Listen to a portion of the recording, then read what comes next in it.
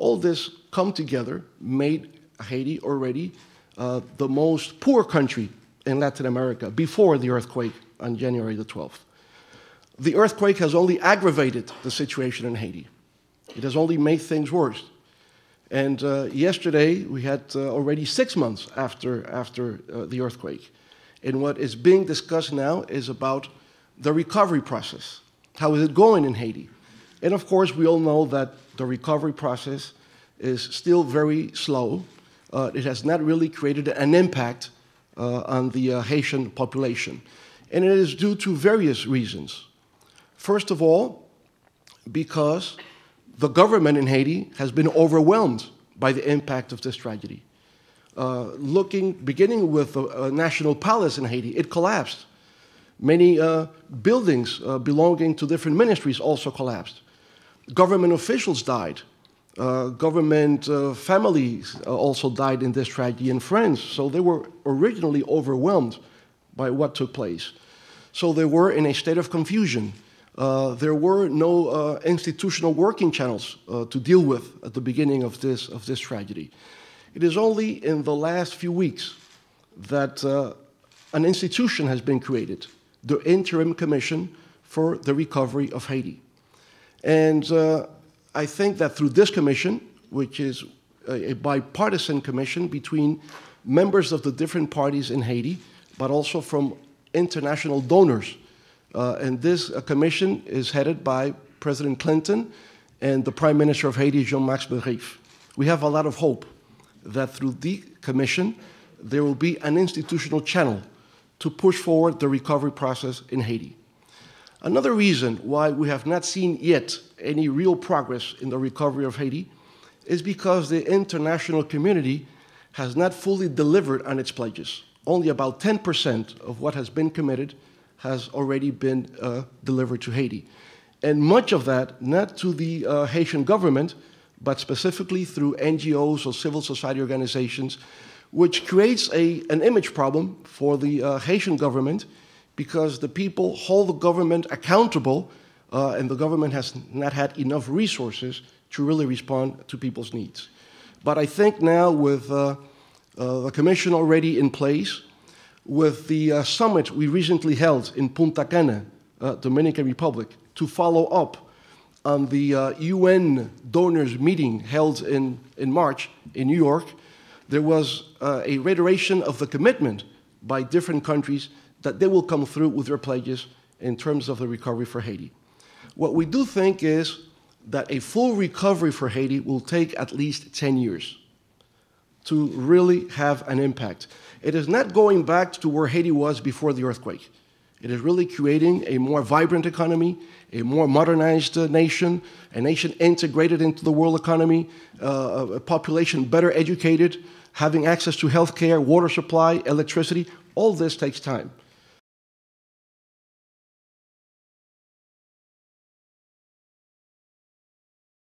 But beyond culture, beyond music, there is also business. Latin America represents a trade relationship with the US of nearly $250 billion yearly. That is much more than the European Union. That is much more than China. So in terms of trade, Latin America matters to the US. Latin America matters because, also from the dark side, because all the drugs, all the illicit trafficking of drugs that comes into the US comes from the Andean countries, comes from the Caribbean nations. So this also matters for the United States. And if we have any doubt, let me say that if there's any doubt that Latin America matters in the US, we have now 41 million Latinos living in the United States. That's 15% of all the people living here in this country. And finally, the Dominican Republic has become the most important country exporting Major League Baseball players to the United States. Right? And with that, I hope that Albino Jimenez wins for the National League in the All-Star game. Thank you so much.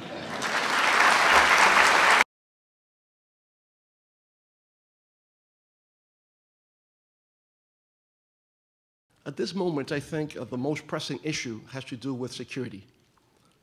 Drug trafficking, violence, transnational crime has become a priority through all the region. You can look at Mexico, what's taking place with the drug cartels there, Central America, the Caribbean, us in the Dominican Republic, where it used to be just a springboard, for drug trafficking in the region. Now, part of that drug has stayed in the Dominican Republic, creating a market we never had before. And young people from low-income families have become addicted. And this has created a wave of violence related to drug trafficking and crime we never had in the Dominican Republic. But it's taking place everywhere. And so I think this can be a major issue for national security in the U.S., not only because of drugs, but because we might have failed states in the region due to transnational crime. And after that, with failed states, you can have a target for terrorism. So it is important for the U.S. to understand that there are two war fronts at this moment. You have a war front against terrorism, and you need a war front against drug trafficking in the region. So this is a priority.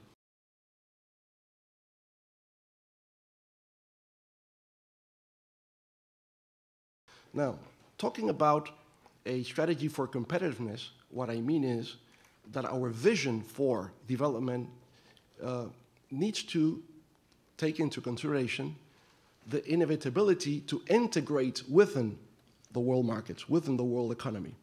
So it's not only satisfying the internal demand, but also integrating into the world economy. And in order to do that, there is a need for innovation, and there is a basic need for high-quality education, which is something that at some point we should talk about. If we don't have high-quality education, especially at our universities, that means the gap between the developed world and underdeveloped will even widen. At this moment, among the 200 universities ranked as world-class universities, we don't find one from Latin America. And that's to be of deep concern. Because if we lose any edge in terms of educating our workforce or our elite, that means that we will not be able to compete in the 21st century. So we have to pay close attention also, science, technology, innovation, and the quality of higher education.